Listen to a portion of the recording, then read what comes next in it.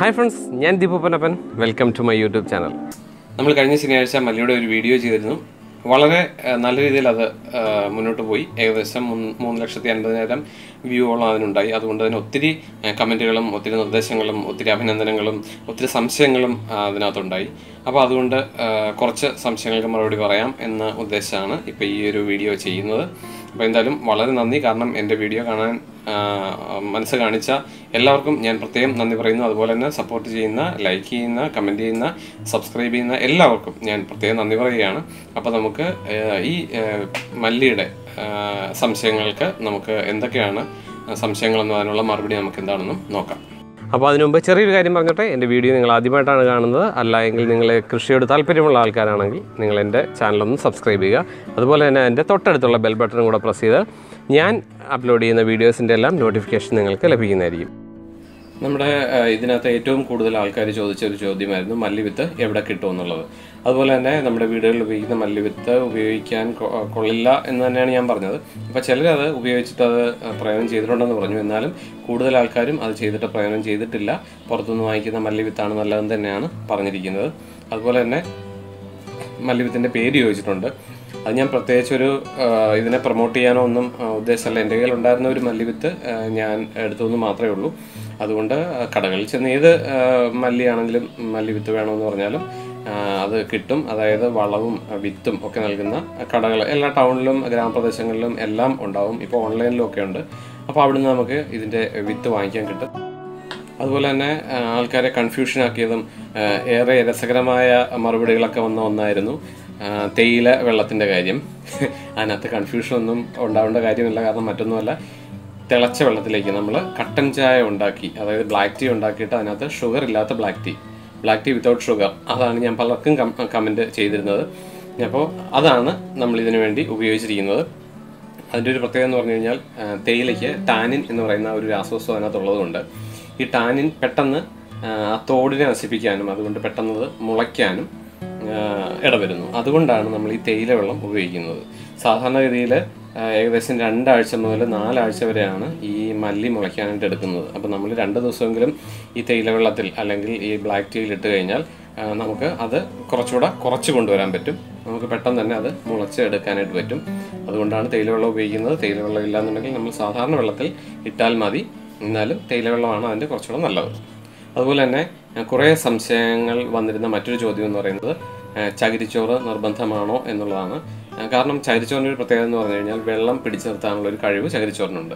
അതുകൊണ്ടാണ് നമ്മൾ ചകിരിച്ചോറ് എല്ലാ കാര്യത്തിനും, അതായത് മണ്ണുമായിട്ട് മിക്സ് ചെയ്യാനാണെങ്കിലും ഇതുപോലെ വിത്ത് നടാനാണെങ്കിലും പോട്ടിംഗ് മിക്സ് തയ്യാറാക്കുമ്പോഴാണെങ്കിലും അല്ലെ സീഡ് ട്രേ തയ്യാറാക്കുമ്പോഴാണെങ്കിലും എല്ലാം ചകിരിച്ചോറ് നമ്മൾ ഉപയോഗിക്കുന്നത് അതിന് വെള്ളം പിടിച്ചു നിർത്താനുള്ള കഴിവുള്ളതുകൊണ്ടാണ്.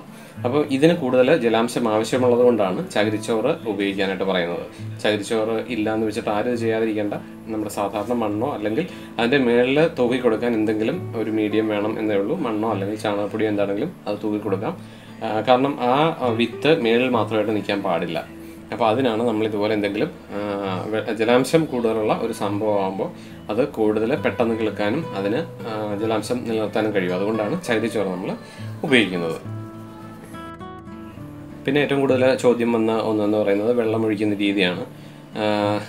ഞാൻ നേരത്തെ പറഞ്ഞു ഇതിൻ്റെ തോടെന്ന് പറയുന്നത് പൊങ്ങുപോലിരിക്കുന്നതാണ്. അതുകൊണ്ട് തന്നെ വെള്ളം ചെന്ന് കഴിഞ്ഞാൽ ഇത് പെട്ടെന്ന് മണ്ണിൽ നല്ല ചകിരിച്ചോറിൽ നിന്നൊക്കെ പൊങ്ങി മുകളിലേക്ക് വരാനായിട്ട് ഒരു അവസ്ഥയുണ്ട്. അപ്പോൾ അതുകൊണ്ട് നമ്മൾ വെള്ളം കുത്തി ഒഴിക്കരുത്.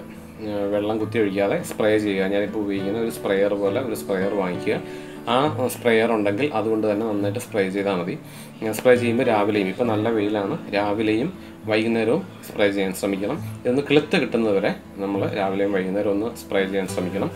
കൂടുതൽ വെള്ളം ആവരുത്.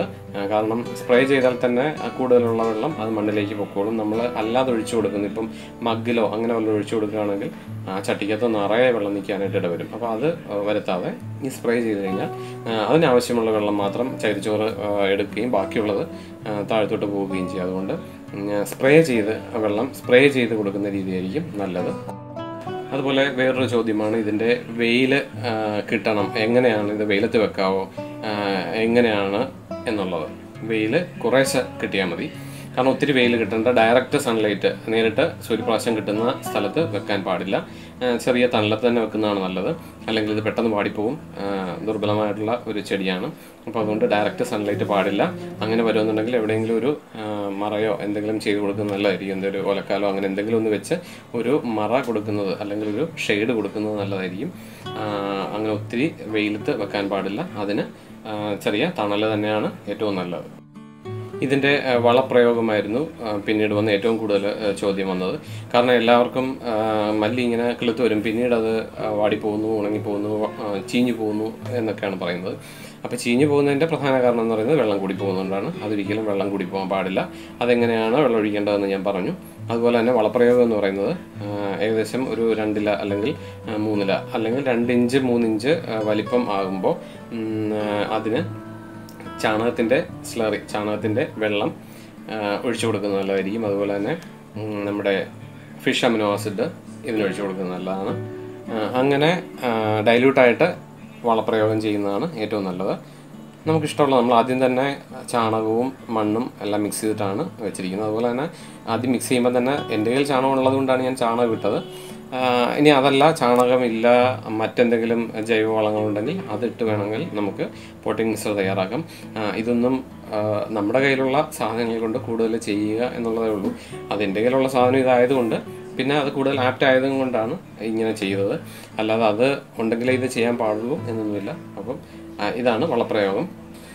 അപ്പം ഇത്രയൊക്കെയാണ് ഉണ്ടായിരുന്ന ചോദ്യങ്ങൾ. അപ്പോൾ എല്ലാവർക്കും എൻ്റെ ഈ Q&A സെഷൻ ഇഷ്ടപ്പെട്ട് കാണും എന്ന് ഞാൻ പ്രതീക്ഷിക്കുന്നു. അപ്പോൾ തൽക്കാലം നിർത്തട്ടെ. വീണ്ടും നല്ലൊരു വീഡിയോയിലൂടെ അടുത്ത ദിവസം കാണാം. അതുവരേക്കും ബൈ.